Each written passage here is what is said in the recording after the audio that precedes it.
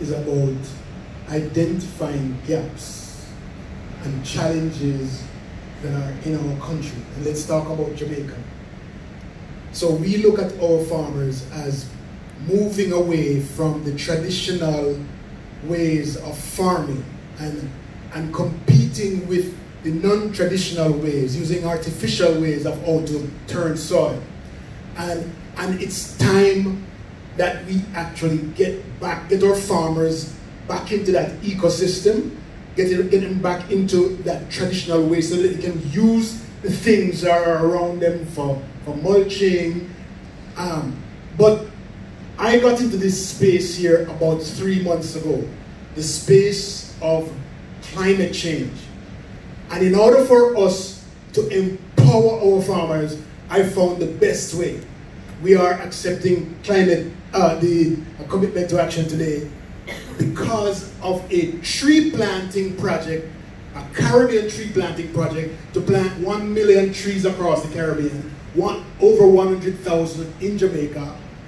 And what I found, because we started just to talk about planting trees, we weren't thinking about any particular type of trees, but I found that our farmers, our subsistence farmers, need help. So we figured we will empower our farmers by planting fruit trees, more of the trees that are grown in Jamaica or in any one of the islands. Breadfruit, oh my God, I didn't even realize how important breadfruit was to me. I only grew up roasting breadfruit or frying breadfruit or cooking breadfruit. Now I'm seeing it in breakfast bar and all kind of stuff. It's really good to see. Breadfruit, we have June plum, apples, ackee, that we're opening up by a farmer getting involved and getting additional trees for their farms. It opens up a brand new territory for them.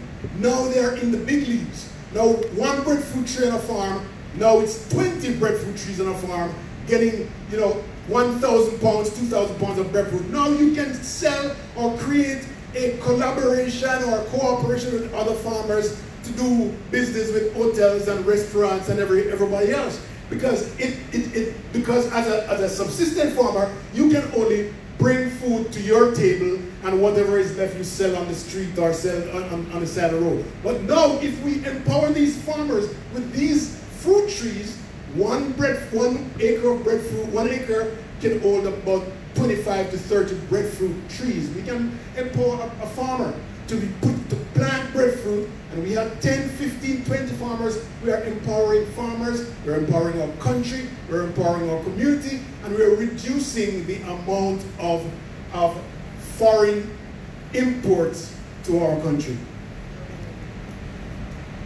Thank you so much.